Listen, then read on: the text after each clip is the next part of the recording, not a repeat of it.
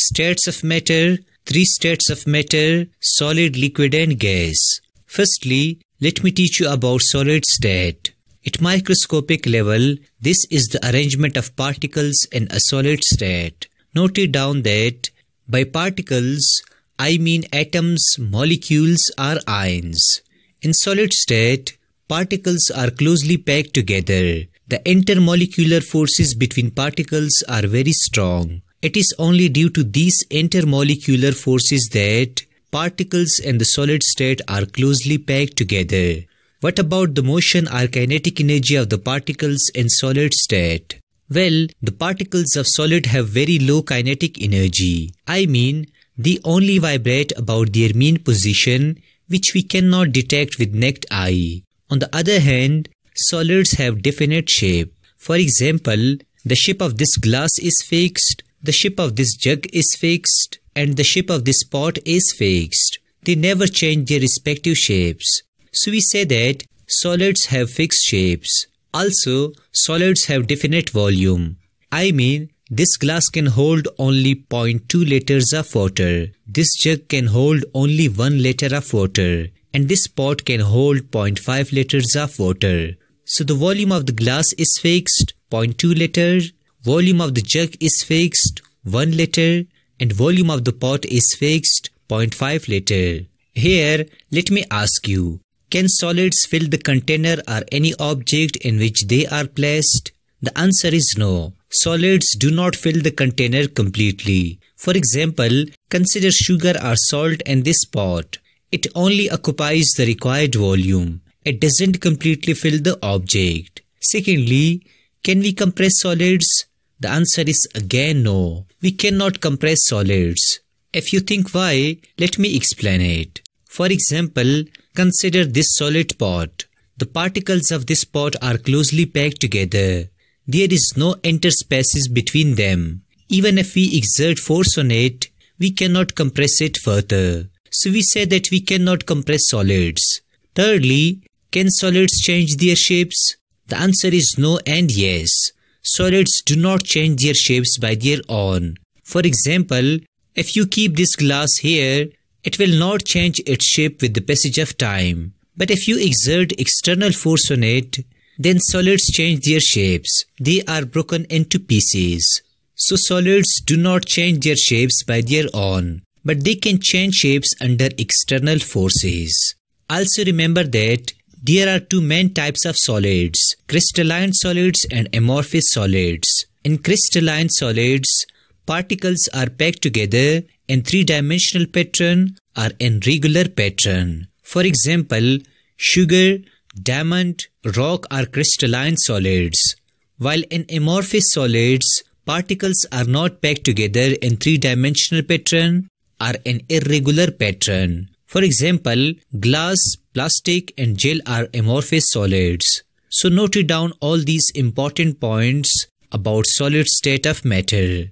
Now let me teach you about the liquid state of a matter. At microscopic level, this is the arrangement of particles in liquid state. In liquid state, particles are closely packed together with no regular arrangement. The intermolecular forces between particles are strong but weak than those in solids. What about the motion or kinetic energy of particles in liquid state? Well, the particles of liquid have high kinetic energy. I mean, the particles of liquid slide over each other. In chemistry, we say that particles of the liquids are in random motion or irregular motion. For example, consider water in this glass. The particles of water move in all directions and constantly collide with the walls of a glass. So we say that particles of the liquid have random motion or irregular motion. On the other hand, liquids have indefinite shape. For example, consider 1 liter water in this object and 1 liter water in this object. In this object, the shape of water is rectangular, while in this object, the shape of water is circular or spherical. So water changes its shape in different objects, while liquids have definite volume. For example, you buy 1 liter milk in the market and you bring it to the home. Does the volume or amount of milk change? The answer is no. The milk is still 1 liter in your home. So we say that liquid have definite volume. Here, let me ask you, can liquids fill the container? The answer is no. Liquids do not fill the container completely. Because they have fixed volume, they occupy only the required volume in the object. Secondly, can we compress liquids? The answer is no. We cannot compress liquids because there is no interspaces between particles of liquid, due to which they are not compressed. Thus note down all these important points about liquid. Now let me teach you about the gaseous state of a matter. At microscopic level, this is the arrangement of particles in gases. In gaseous state, particles are separated with no regular pattern. The intermolecular forces between particles are very weak in gaseous state. What about the motion and kinetic energy of the particles in gaseous state? Well, the particles of gases possess very high kinetic energy. It is due to the high kinetic energy that they move freely in random motion or irregular motion. On the other hand, gases have indefinite shape. For example, consider gas in these balloons. Now when you exert force on it, you can easily change the shape of these balloons. So you can change the shape of the gas.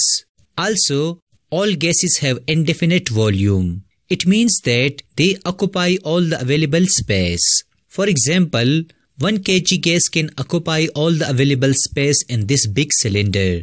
If you transfer it to this smaller cylinder, it will again occupy the available space inside the cylinder.